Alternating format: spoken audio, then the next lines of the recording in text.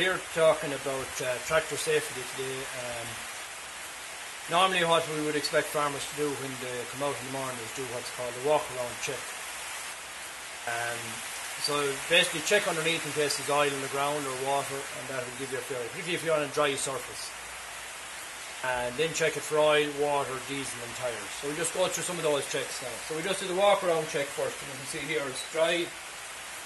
There's no traces of oil on the ground or water. The other thing we can do while we're doing that is checking the tyres, condition of the tyres.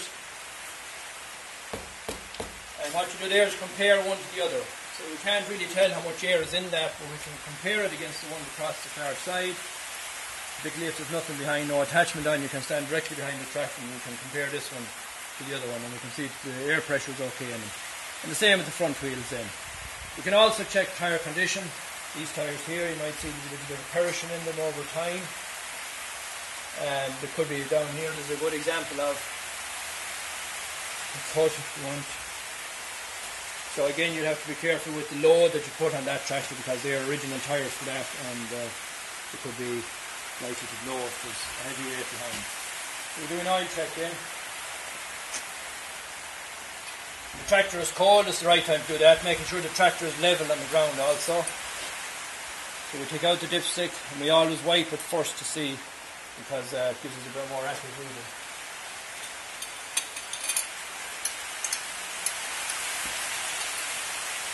Then we check the level of oil, see what level of oil is in it. So this one now in this case is low.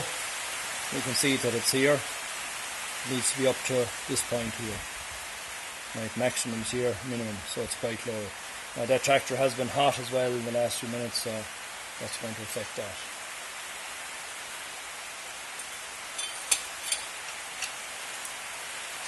Excellent. Then there's the water. We can do a water check here. So in this tractor, the only thing you can do is take off the cap and just check to see what level of water is in it. You can also stand up and look down into it. And you can see the water clearly over the fins in the top of the radiator. Some tractors will have a coolant system on them where you can check the level on the coolant. This is one of the older tractors, so you have a radiator cap, and the only way to check that is take off the cap and have a look at it. Once there's roughly an inch of water over the fins, that's enough. Checking the other side now, we can see checking the front wheel, our tyre pressure on the front and back wheel, and they're okay. You can see that's okay. General condition right around, that the cab is clean, that the mirrors are clean. If you're going doing a day's work, you need to see what you're doing. So general condition of the cab is okay. We haven't included lights in that, but it's also useful if you're going to be working at night to include your lights in that to make sure that the lights are working and that the lights are all on, all in good condition, that there's no damage. Light is in good condition. Plough lamps, front lamps, and so on.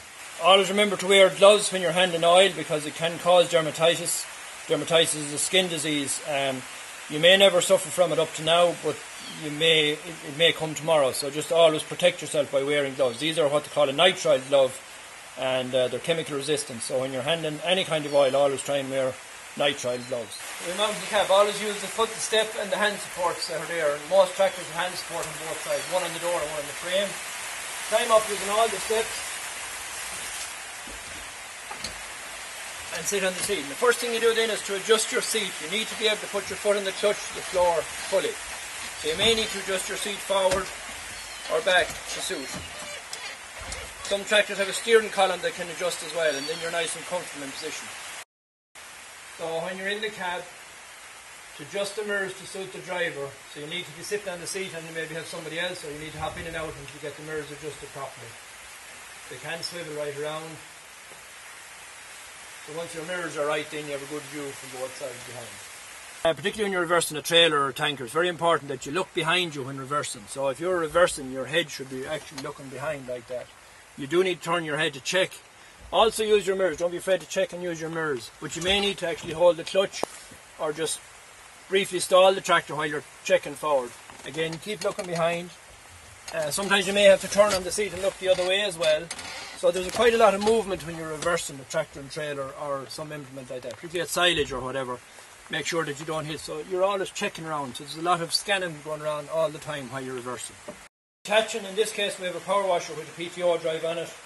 We reversed in, we park the tractor, we put the handbrake on, then you have to get out to disconnect the PTO. So the PTO change, disconnect, and the PTO itself here. So the PTO is taken off then, and back up onto the tractor to drop the hitch. So in order to lift the hitch on most tractors, you have to lift it first, and there's a lever inside that you pull, and that will drop it. And what the lever does, it opens two crooks here, and that holds the whole hitch mechanism, or the weight of the trailer or the trail implement behind. So once that's pulled, you can drop the trailer to the ground and then pull forward. Lift it back up then and make sure that it locks fully, because these two hooks here have to lock into place fully. When they're locked in, then you always drop down the lift arms, because there's pressure on the hydraulics if you don't. And some people drive with the lift up fully, so always make sure. So this here, there's no pressure on these. That's your guide there. If this is fully up, they will be rigid solid. So make sure that they're loose and that you can see room there. So just drop it down a little bit. Then that brings us on to parking the tractor safely. So always drop the implement in front, whether it's loader, bucket grab or whatever, make sure it's dropped fully. Close grabs if you have a shear grab or an ordinary grab. Close it first of all. Drop it level to the ground. Apply your brake.